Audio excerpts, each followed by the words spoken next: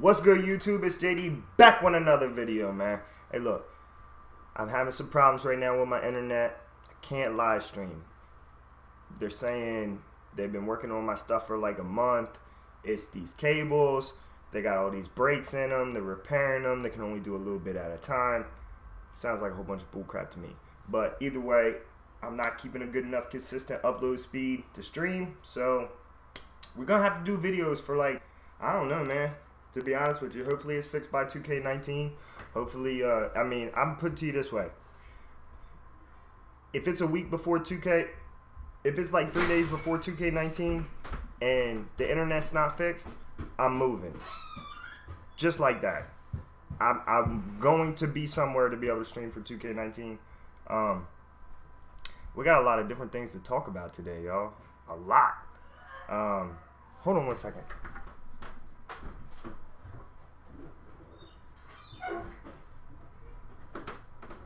Alright, so first we're gonna talk about the Jake Paul and DG fight. Alright. Jake Paul destroyed that man. I did not watch Jake Paul videos. I'm not a Jake Pauler or whatever.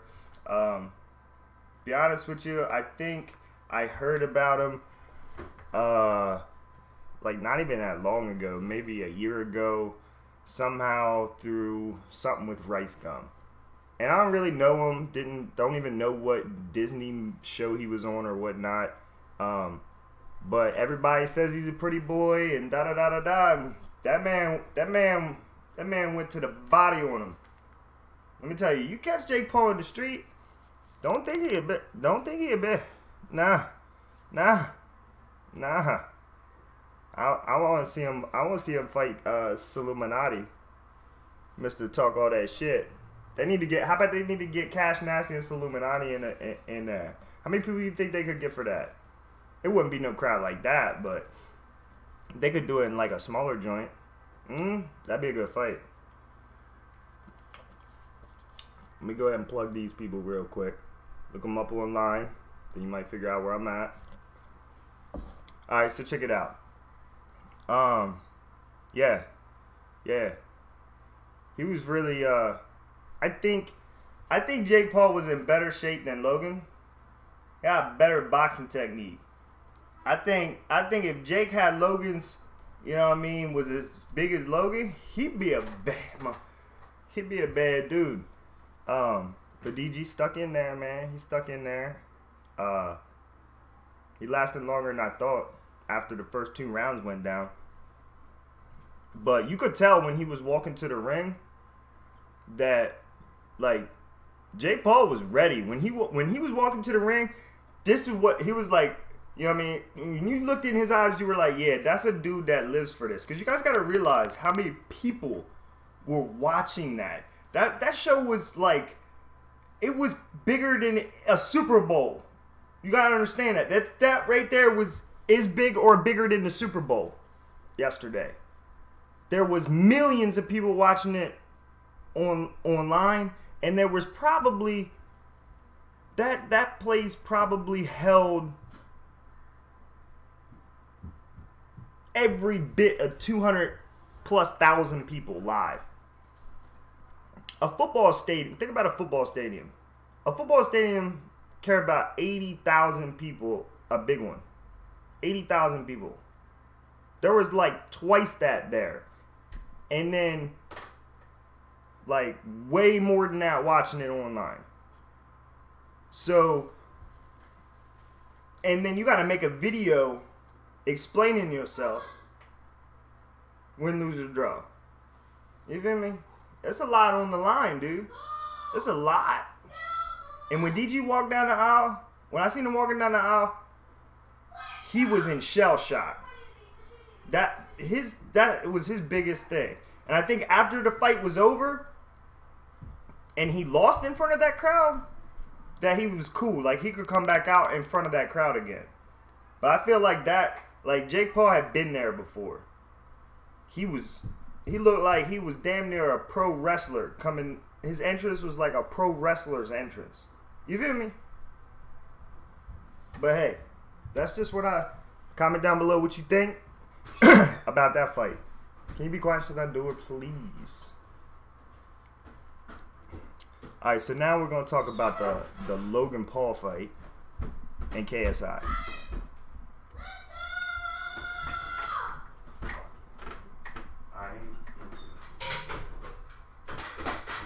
See, I get disrespected. Get disrespected in my own room. I asked somebody to shut the door, and they shut that one. They walk out this door, and then they leave that door wide open. Use your head a little bit. I just said shut the door. All right, so look.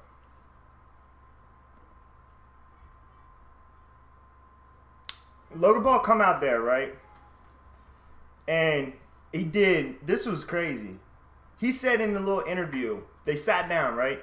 They did a little face-to-face interview the day before. And I remember Logan Paul saying to KSI, he said to him,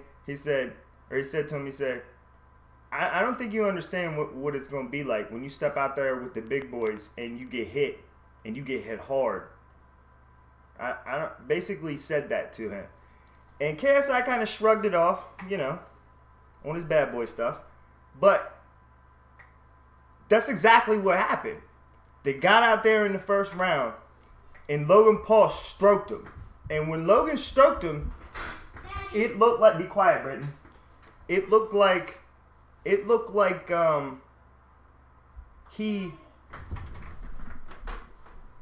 recording that video. Can you get away?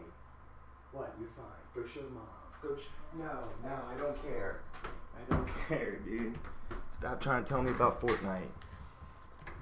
When Logan Paul stroked him, right? KSI was like damn near dazed, to the point that Logan just kept jabbing him. He had a long jab. His stance was nice. He kept KSI way back. Every time KSI would come, he was hitting him with jabs. Then he was getting some strong hooks in there. And KSI was dazed first 2 rounds. But Logan kind of played dumb. And he said in his interview, he said, the first round, you know, I'm going to come out there. I'm going to hit you hard. Let you know where I'm at. Second round, I'm going to play with you a little bit. And third round, I'm going to knock you out. That's what he said. So, but in the first round, he had already hit him hard and was already playing with him. I mean, leaving his hands down, sticking his head out there. Anytime KSI would approach, he'd pick his hands back out, stroke KSI a couple of good times, have him like dazed and whatnot. So I was like, dang, man, why are you doing that? I said, if he just catches you one good time on that chin, he's right back in there. So then the second round come, and he's doing the same thing. And I'm thinking to myself, he said he wanted to get to the third round, right? So this is what's going to happen. Either the third round is going to come, and KSI is going to be ready to go, or KSI is going to get knocked out. And by the time third round came, Logan got to the end of the third round, and that man was not prepared for the fourth round. He had it in his head. He had a plan. And he's going to go 3 rounds. He's going to knock him out, and he's getting out of there. And I guess he had to train for that, because Logan was not ready for the fourth round. And KSI was definitely ready for the fourth round. KSI started getting some in the third round. KSI started giving it to him in the fourth round. I think the fifth round, Logan kind of come back and got some stuff at the end that really counted. That was some hard stuff. He kind of kept him at bay for all of the fifth round. KSI didn't do nothing because KSI won the fourth. They split the third, won the fourth. Logan won the fifth only because of how he played. But by the time the sixth come, KSI won the sixth at the end. And this is a draw. Now let me explain to y'all something here. This is why it come to a draw.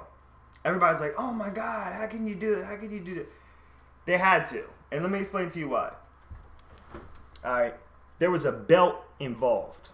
There was a title. This isn't just a normal boxing match where it would have been like how it was been. Like, you know how before, the match before where there's, you know, if there was a match where a belt wasn't involved or a win streak. So you got to understand, KSI is now 1-0. All right. He has a belt. Think of him as Floyd Mayweather for a minute now. All right? If you were fighting Floyd and it came to a decision, if it went the entirety of it and it had to be scored on the scorecard, they are not going to take your win streak and your belt from a score. You understand what I'm saying? That's why Pacquiao did not win that fight. Pacquiao won that fight. You understand?